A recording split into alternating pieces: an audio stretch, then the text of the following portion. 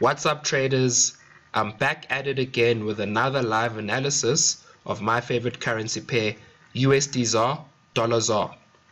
Now, today's a public holiday, but the market is still open, and this is one of the great benefits of being a trader, is that even though it's a public holiday, there's still opportunities out there for me to make some money in this market.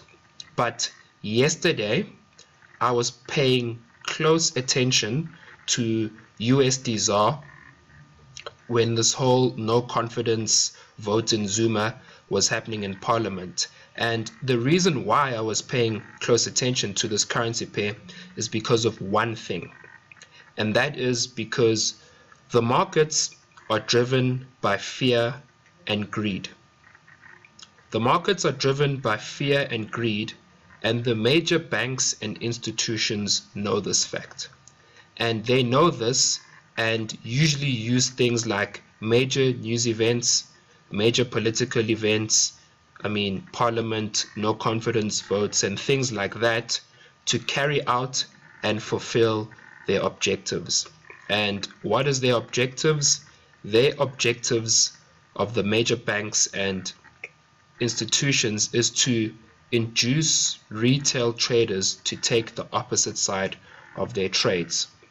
Now, as a smart trader, when you know this fact and you know that the major banks and institutions like to participate in major news events and political events such as yesterday, you know that when the banks are likely to be participating in the market, you know that there will be major moves in the markets, because at the end of the day, the banks and institutions are the ones that actually move the market. So when you know this fact and you can get on the right side of the trade, you're highly likely to catch the big moves that happen when the banks step in the market, and you're highly likely to make some money in this market. And that's what happened yesterday when I was watching dollar ZAR with this whole no confidence vote in Zuma in Parliament. I went long dollar ZAR because of things such as supply and demand and volume, and understanding the real price action, and understanding again what the real intentions of the banks are. And that's why I was able to catch the major moves that happened yesterday when the votes came out, and went long dollar ZAR. And yeah, that's how it's done, guys. And another classic example of this is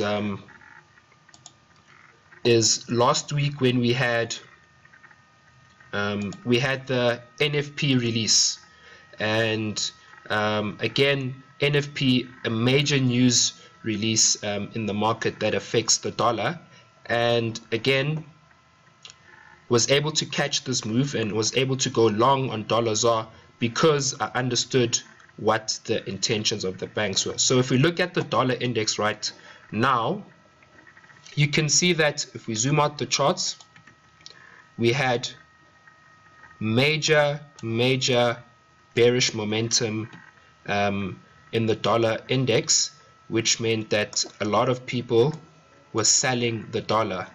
But then prior to the NFP release that you can see here in this big move, we can see that yes, we had bearish momentum, but then the market started to slow down and the bearish momentum started to weaken, and we had a major pause in the market a week before this NFP was released last week Friday.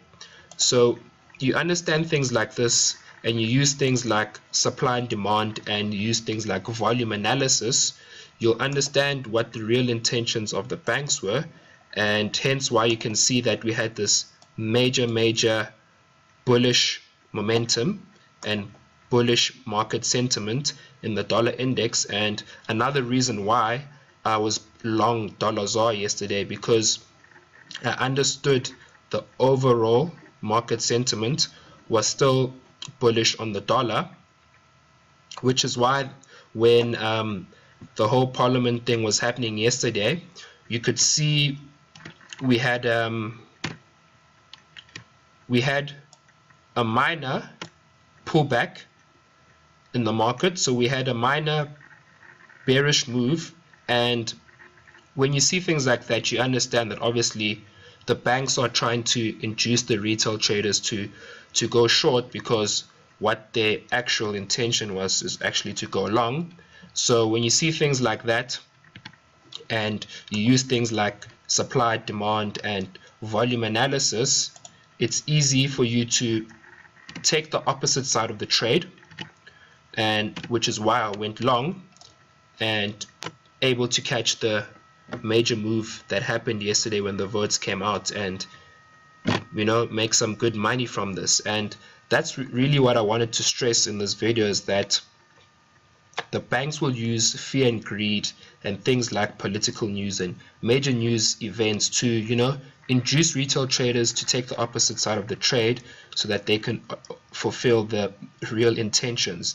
And as a smart trader, if you can understand that, then you're highly likely to be on the right side of the trade, first of all, and to secondly catch the major moves and see your trade play out positively and quickly because of things like that. So yeah, that's it, guys. I mean, we all had our ears and eyes glued to Parliament yesterday, and I just hope that you guys did make some money from this.